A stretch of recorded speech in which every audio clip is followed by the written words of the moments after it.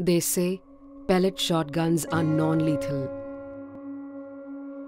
Hundreds have lost their eyesight temporarily or permanently. At least 16 security force personnel have also been injured.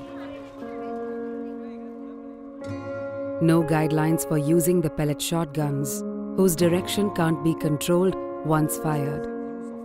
Not sparing the ones targeted, nor the ones standing by. Ruby Jan, community health worker, faced an onslaught of pellets when she stepped out to look for her son. Ifra Shakur, a student of class 9, has difficulty reading now. She can't go outside to play, and her future is insecure.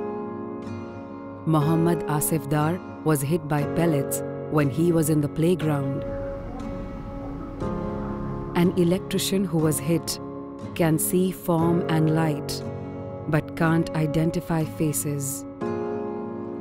Some families of victims say they are harassed by the police and relatives arrested without cause. Their life and way of living stops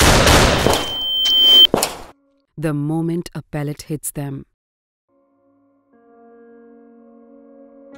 Ask yourself, if something that leads to all this should remain legal,